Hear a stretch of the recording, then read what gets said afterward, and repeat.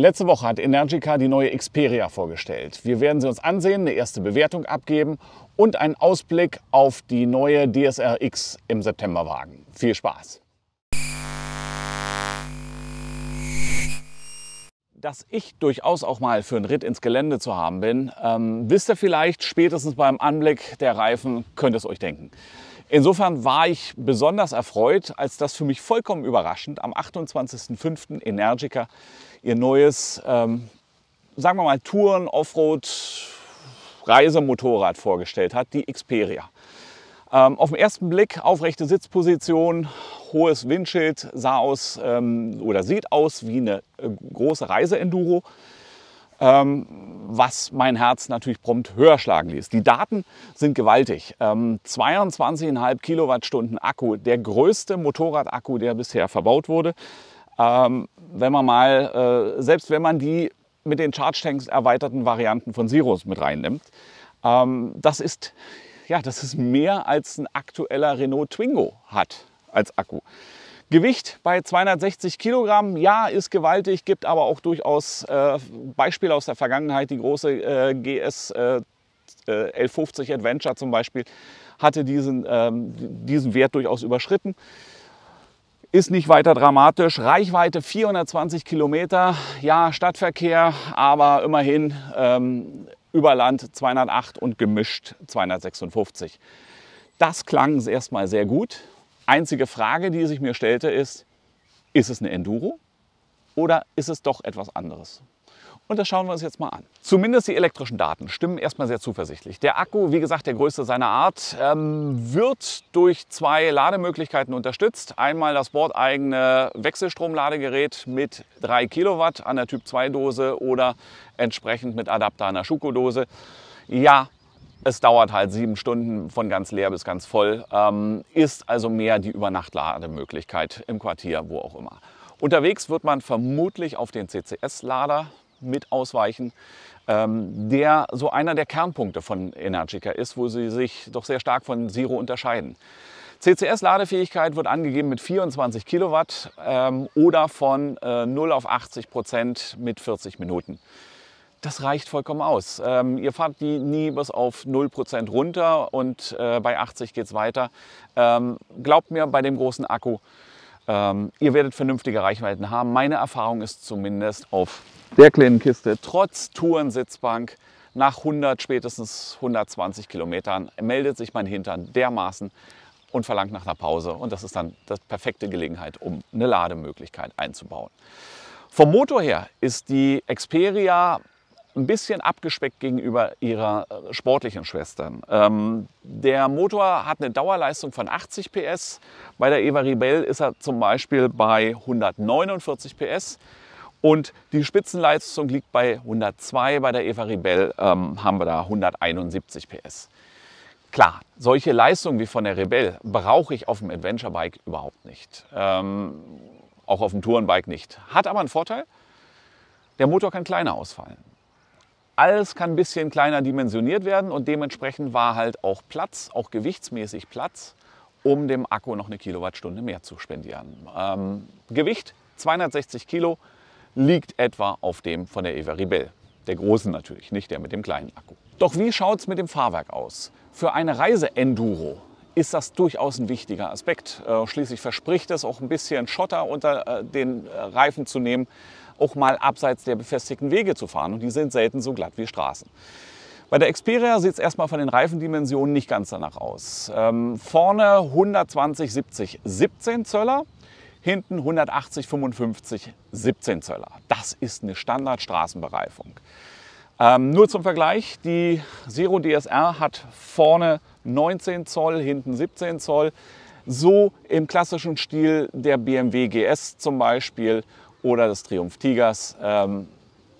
Das sind die Dimensionen, die man von einer Reisenduro eher erwartet. Ich rede gar nicht von einem 21 Zoll Vorderrad, die dann doch eher etwas kräftiger wie bei einer Tenere oder den KTMs teilweise unterwegs sind. Wir bleiben ruhig mal bei den Reiseenduros. Wie gesagt, mit dem 17 Zoll Vorderrad ist das keine GS, ist es keine Africa Twin, ist es keine Tiger. Dazu kommt der Federweg, Der hat bei der DSR einigermaßen magere 177 mm. Bei der Experia sind es 150, vorne und hinten. Nur zum Vergleich, die KTM Super Adventure, die zwar ähnliche Raddimensionen hat, hat zumindest aber 200 mm Federweg und damit ordentlich mehr. Am ehesten kann man die Experia vergleichen mit einer Kawasaki Versys 1000. Die hat die Reifen identisch und der Federweg ist fast identisch, hat hinten 2 mm mehr. Gewicht 257 Kilogramm mit 90% Tankfüllung, also auch durchaus vergleichbar. Sprich, die Experia ist mehr das Gegenstück zur Versys 1000. Oder aber wir nehmen die Honda NT 1100, die für sich nicht mal den Anspruch erhebt, ein Enduro zu sein, sondern mehr ein Tourenmotorrad. Die liegt auch bei den identischen Reifendimensionen und liegt bei den identischen Federwegen von 150 mm vorne und hinten. Allen gemeinsam aufrechte Sitzposition, eine vernünftige Verkleidung vorne, ein entsprechender Windschutz. Was ist die Experia also? Ich denke, dass es keine Reisenduro ist. Es ist mehr ein Tourenmotorrad, ein elektrisches Tourenmotorrad, das erste dieser Art, kann man ja wirklich wohl sagen, mit einem phänomenal großen Akku. Die CCS-Ladefähigkeit sorgt dafür, dass ich weite Reisen tätigen kann, wo es eine einigermaßen ausgebaute Infrastruktur gibt. Denn während ich mit den Zeros grundsätzlich an jeder Haushaltssteckdose bzw. auch an jeder Drehstromsteckdose vernünftig laden kann, habe ich diese Möglichkeit bei der Experia leider nicht. Da bin ich auf die CCS-Ladestationen angewiesen. Das ist aber ein Manko, mit dem man durchaus leben kann. Das Gewicht selber 260 Kilo, wir hatten es gerade gesehen, die Versys hat fast genauso viel. Es ist also nicht weiter dramatisch. Ja, es ist viel, es könnte weniger sein, sehen wir die NT 1100. Sei es drum. Da gab es schon deutlich schwere Motorräder. Bleibt der Preis. Die erste Edition kommt mit einem Koffersystem mit Heizgriffen zu einem Preis von 30.450 €. Damit liegt sie in etwa auf dem Preisniveau einer Energica Ego. Bringt zumindest nach meinem Dafürhalten mehr Motorrad mit. Allerdings müssen wir uns natürlich auch mal die Verbrenner ansehen. Und wenn ich feststelle, dass die Versys bei 17,5 liegt und die NT 1100 mit Doppelschaltgetriebe bei 15.000, dann stelle ich mir die Frage, muss das sein? Geht es nicht auch etwas günstiger? Und weil wir ihn eben schon mal hatten, der Renault Twingo ist für 28.000 € zu haben, vor Abzug von irgendwelchen Förderungen oder Prämien. Also ich denke, Energica, ihr stellt da ein tolles Motorrad hin. Ich möchte es gerne mal Probe fahren, ich möchte es ausprobieren. Nur am Preis werdet ihr vermutlich noch mal ein bisschen was machen müssen. Und was macht eigentlich Zero? Zero sind die ersten und bisher einzigen, die wirklich sowas Ähnliches wie eine Reisenduro auf die Beine gestellt haben. Wir sehen es, das aktuelle Stück, die Zero DSR, geht zurück, vorgestellt 2010, ja mittlerweile 12 Jahre her, die erste Zero DS. Damals noch mit einem Akku, der 4 Kilowattstunden nur hatte. Ja, war vermutlich erstmal ein Experiment. In 2013 haben sie dann das Modell der zweiten Generation vorgestellt, weitestgehend mit dem identisch, bis auf den Akku, der mit 11,4 Kilowattstunden jetzt zum ersten Mal tourentauglich wurde. Der Akku wuchs dann 12,5, 13 und beim aktuellen Modell 14,4 Kilowattstunden, wobei diese 14,4 Kilowattstunden jetzt mittlerweile seit 2018 verbaut werden. Was man so als Tourenmotorrad bezeichnen kann, war bisher die Zero DSR Black Forest, die es mittlerweile nicht mehr gibt. Die DS und auch ihr Schwestermodell, die S bzw. die DSR und das SR-Modell, werden in zwei Leistungsstufen angeboten. Das eine ist die 11 kW Variante, 15 PS. Hier haben wir die 22 kW Variante, 30 PS. Lasst euch durch diese PS-Zahlen allerdings nicht täuschen. Das ist mit Verbrenner nicht vergleichbar. Das kleine Miststück hier ruft in der Spitze 70 PS ab und geht damit stärker nach vorne als ein 100 PS Verbrennungsmotor. Also, wie gesagt, lasst euch durch die PS-Zahlen nicht irritieren. Mittlerweile zeigt Zero mit den Generation 3 Modellen, wo die Reise hingeht. Es gibt keine SR mehr als Schwestermodell von der DSR, sondern auf der Basis 3, wie sie bekannt ist von den SRF und SRS-Modellen. Dort haben alle gemein eine Dauerleistung von 54 PS und eine Spitzenleistung von 110. Bei der SR ist sie leicht gekappt auf 74 PS, lässt sich aber über Software-Update freischalten.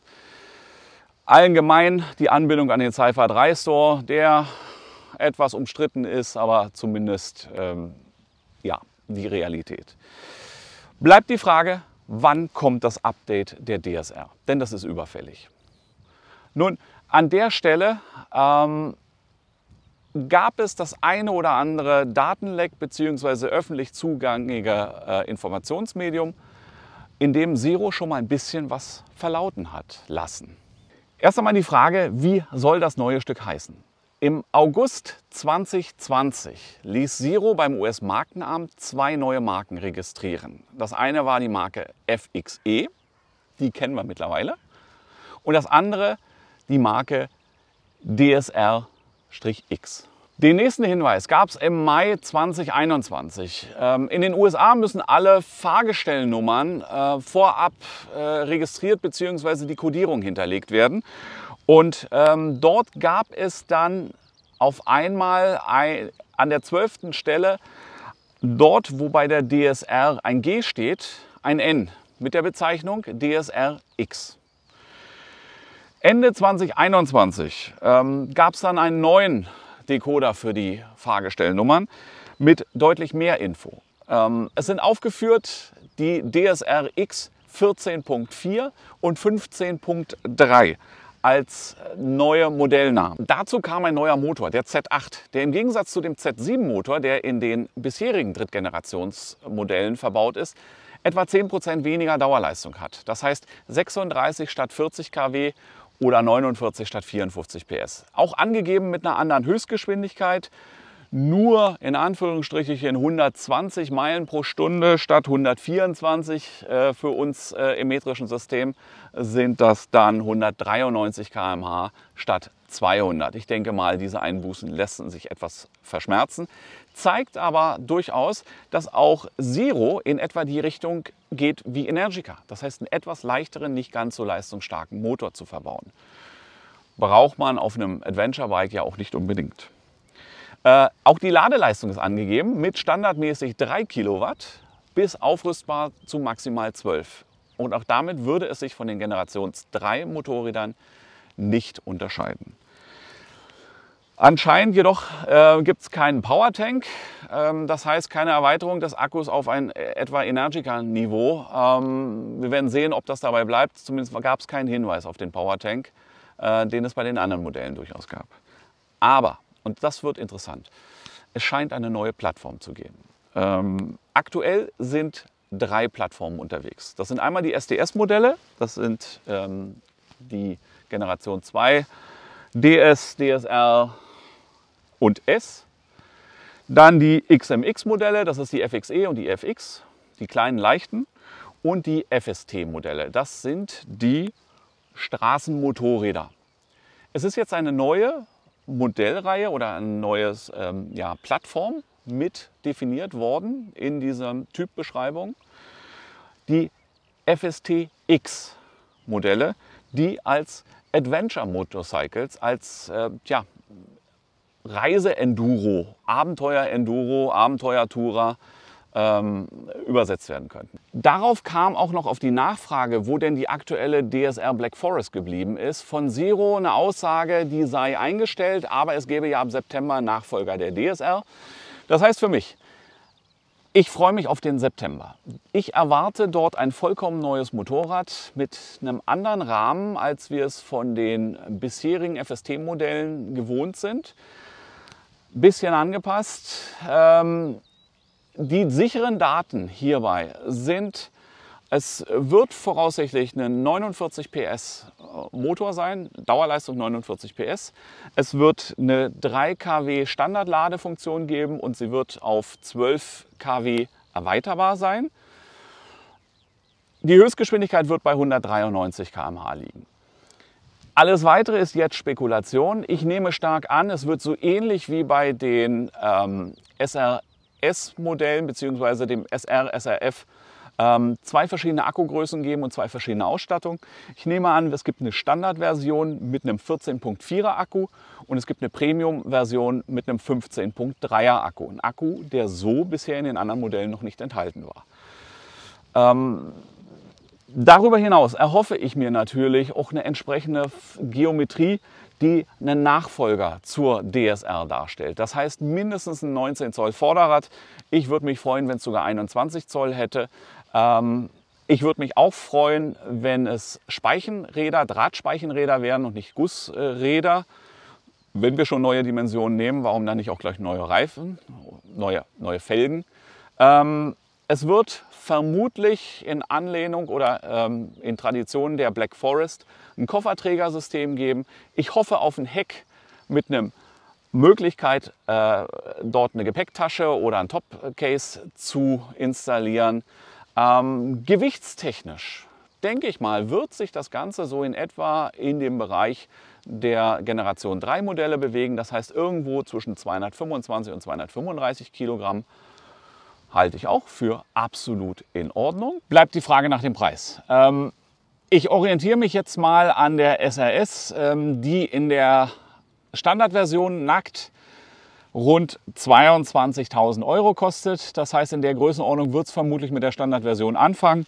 Die Premium-Version mit dem Charge Tank liegt bei der SRS bei rund 27.500 Euro. Das heißt, ich denke, dass die DSR-X in der preislichen Gestaltung etwas günstiger als die Energica Experia liegen wird.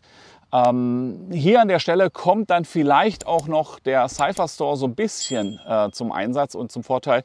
Ich kann erstmal mit der kleinen Version anfangen und kann mir verschiedene Dinge noch dazu kaufen. Wenn ich mir ansehe, wie die SR aufrüstbar ist, dann kann ich zum Beispiel aus der 3 kW Ladeleistung mittels Software-Update eine 6 kW Ladeleistung machen. Da wird jetzt mittlerweile nur noch ein einzelnes Ladegerät verbaut, was dann entsprechend freigeschaltet wird.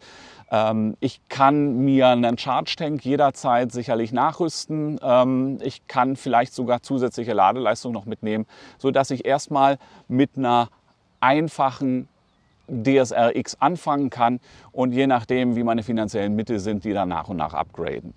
Das wäre zumindest ein Vorteil aus dem Cypher Store. Der Nachteil ist natürlich, oder das Geschmäckle ist dabei immer, ich kaufe ein Motorrad, was unnötig beschnitten und kastriert wurde und werde gezwungen, nochmal Geld auszugeben. Das kann jetzt jeder heißen, wie er will. Zumindest sind die Einstiegshürden für die DSR-X etwas geringer.